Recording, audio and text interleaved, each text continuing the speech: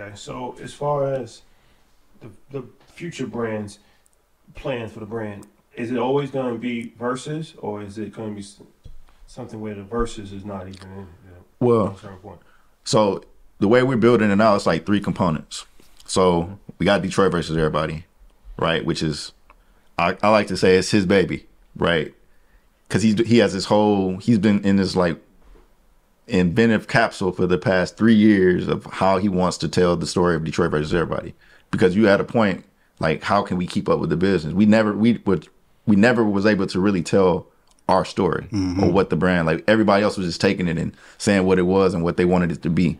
So now he's kind of taking a step back. Like after Gucci, he was like, look, after this, we got to put our best foot forward. So taking a step back and he wants to tell Detroit's story. Right. And so he's working on that. And then I'm working on, everything wholesale licensing. And then there's this other component of where we have, like, I would say Goodwill. Right. And the reason why I call it Goodwill is because it's just like this gray area of business that needs to get captured, right? So, of course, we got our licensing and our wholesale, but there's so many other worlds out there. So, like, you have the everybody versus, right? Like, and that's nonprofit world, but we're not a nonprofit. So you have everybody versus. Then you have what I'm doing in Africa. Like, Africa is not a place to where I can go and wholesale T-shirts. Like, it just doesn't make sense financially. I can't go there and do a licensing deal. Like, I think you guys posted something the other day. I was looking and said $100 million of revenue was made in Afrobeats, but only 2% of that revenue went back to the continent. There's another stat, because I travel a lot. I went to this business conference in South Africa last year.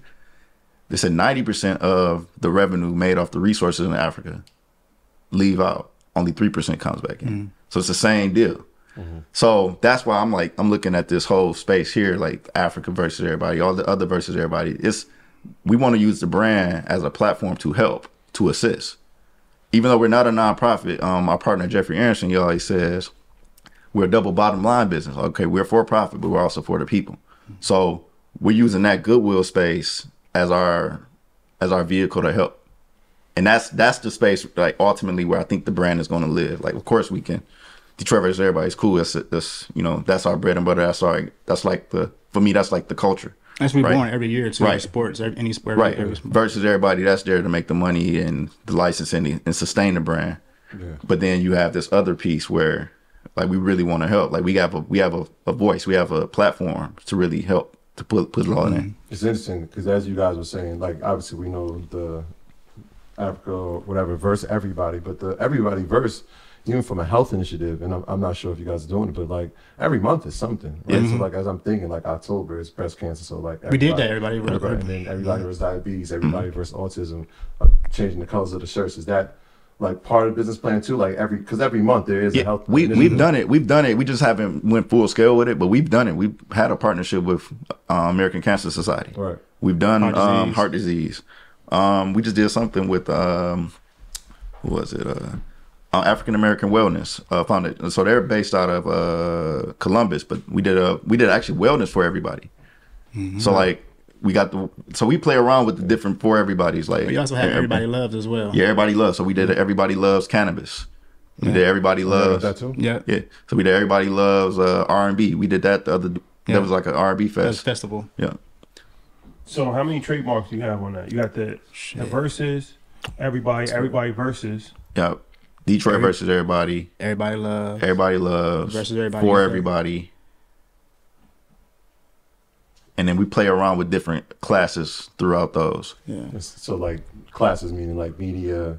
Well, like you got hard goods, you got T-shirts, you got leather goods. Like, I think it's like 50 different classes, and then you got services, and so we're about to really dab into like the services, because like the class 35 and 41, that's like, for me, that's the next progression, especially doing the African stuff, because that's going to get the message out, right?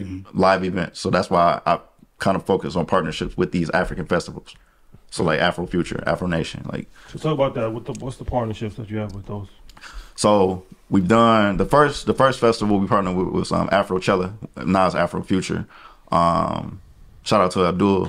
He gave us the opportunity to use the brand, bring the brand to the Afrochella. I think this was 2022, and we sold merch and we did we sold merch there and we did an Afrochella versus everybody shirt. So that was like the way, because I'm like, for me to even make Africa make sense, it has to be visible, and that was like the only way to make it visible. Mm-hmm. And then I called Winner Afro Nation, and I started moving around with them too. And so for me, it was just like passing out merch. And then so we did Afro Nation Miami. We took I'm a Piano versus everybody and Africa versus everybody. So that they gave us those shirts actually in Grammy weekend. Yep. So that So I think Vito gave you one of the shirts. But yeah, we actually trademarked I'm a Piano. The word I'm a Piano. So we trademarked that word. Yeah. So we own. So you own the word. Yeah. So how does that work? We don't know yet, but we're gonna figure this out. We trademarked the word in South Africa. We trademarked it here in the U.S. In America. Yeah. And so so we have this brand it wasn't more so of a business decision. It was like when we went to South Africa, we saw that I'm listening to this music, but it's not Afrobeat. So a lot of people don't know the difference between Afrobeats and I'm a Piano. And so, but it gets absorbed. I'm a Piano gets absorbed in Afrobeats. So we saw it as an opportunity to showcase these I'm a Piano acts. Mm-hmm. And so we built like a site, like we did the trademark. We built the site I'm a Piano versus everybody. And so this site is supposed to showcase like the I'm a Piano acts in that whole world.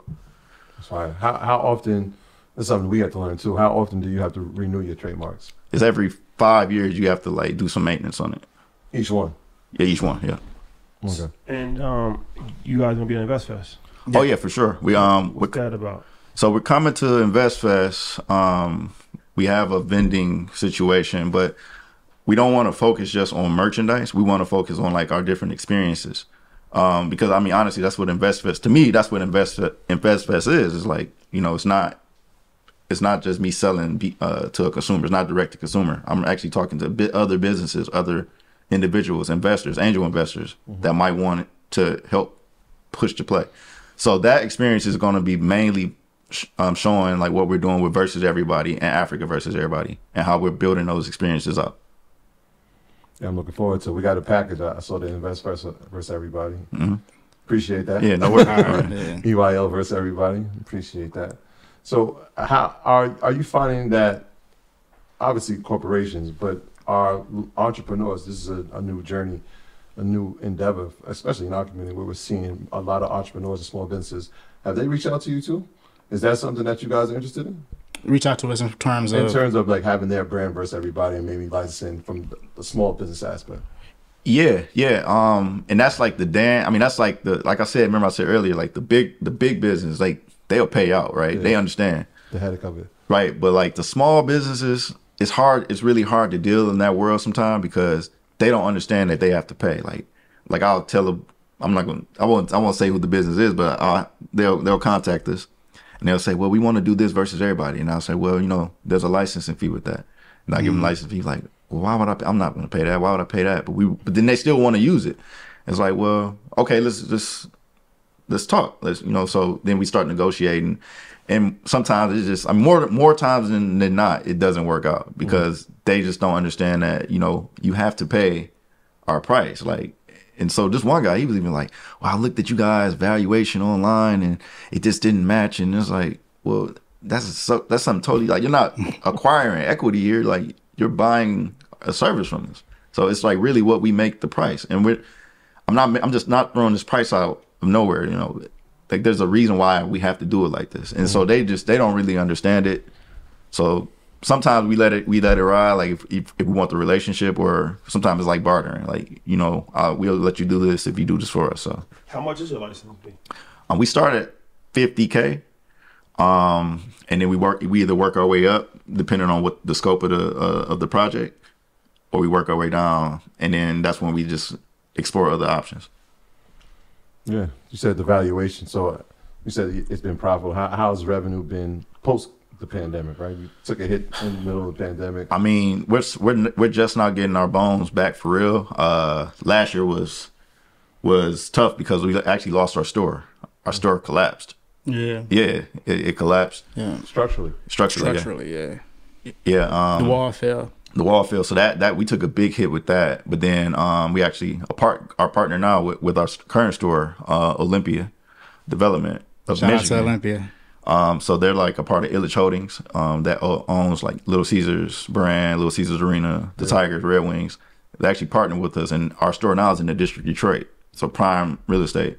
So now we're starting to get our bones back, and things are like this year is probably going to be one of the most profitable years we've ever had. So things are looking up, but I would say COVID to like 2022, 23. It was, we got to make this work. So Yeah, return. That's a story for everybody. Yeah. Yeah.